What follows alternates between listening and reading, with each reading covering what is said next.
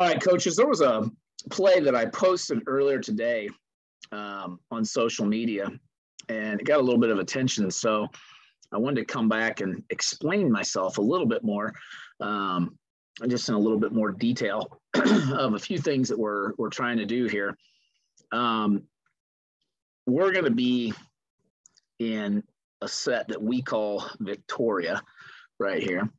Okay, so we're in essentially a version of a double wing set. So let's go ahead and put the pieces in here.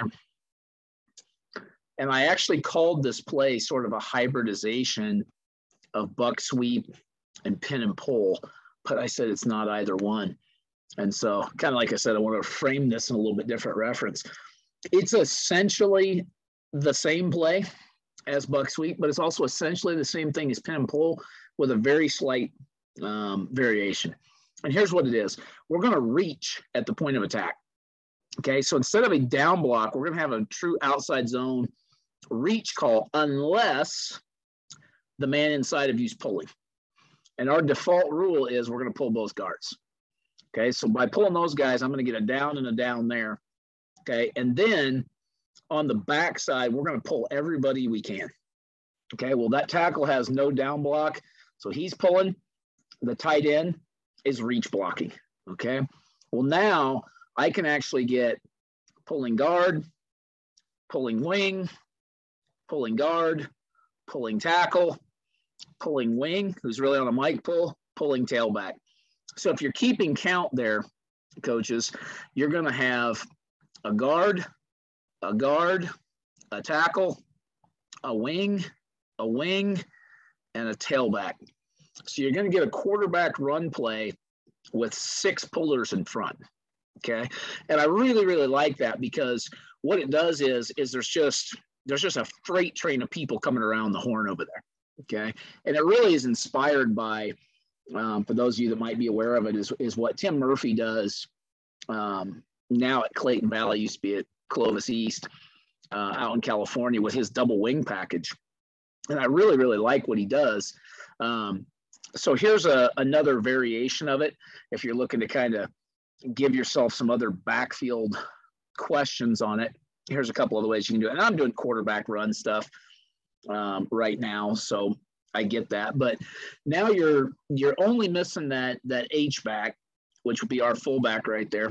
Okay, just give you another set. Okay, something different to chew on here. So I'm going to put them in an over front. I'm going to put the star, that's what we call the nickel, out there. We're going to assume run heavy posture.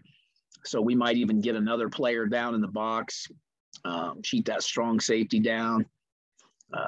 Let's see, get a couple linebackers in there. We're going to get a lot of loaded box, okay?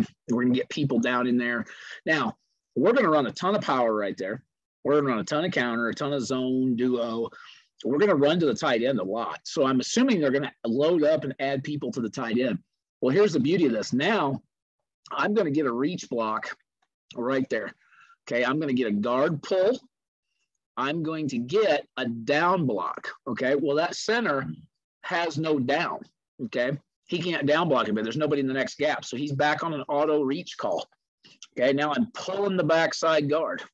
Okay, now we'll do it a couple different ways. Just depends upon what we're getting. A lot of times we're in tight splits.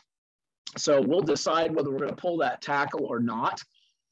Sometimes we will, sometimes we won't. So right now I'm going to show him in a cutoff position, and I might make an erase call where now we're going to pull that backside tight end. Okay.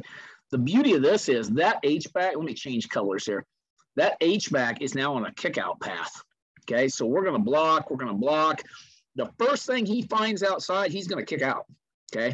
Because what our whole theory is, we're going to kick, and then we're going to pull as many people around the horn as we possibly can. And that tailback's going to add to the equation.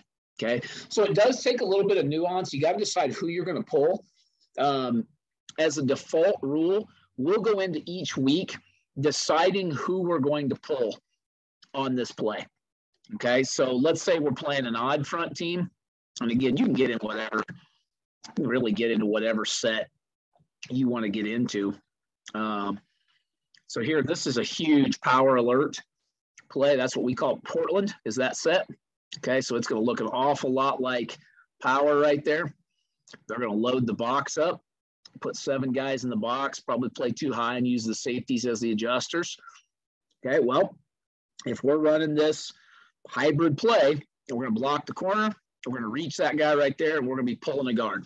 Okay, now the center has nobody to block back on, so he's reaching. Okay, it does require you to teach a little bit more than what buck sweep or pin and pull does, where we have auto calls built in. So again, this is sort of a play on the Trojan play from Tim Murphy, but if you can't down block, you're going to reach. Okay, the guards are both going. Okay, and that second guard's really on a Mike pull. If the Mike tries to run through, he's going to collect that guy. So I should really draw it like that. Okay, now who's pulling on the backside? Just depends. Just depends. If it's an odd front, we're going to pull that backside tackle. If it's an even front, a lot of times we're going to cut him off, and I'm going to pull the tight end, knowing that the tight end's probably never going to get there. But now I can get the tailback and the H-back coming through the horn. Now what you get is that kind of thing, but really that kind of thing. It's just another way to get sort of an outside zone call. So I alluded to it. Let me give you a look at what happens if you get an odd front. I'm just going to keep a fairly standard formation. I'll just put that guy right there.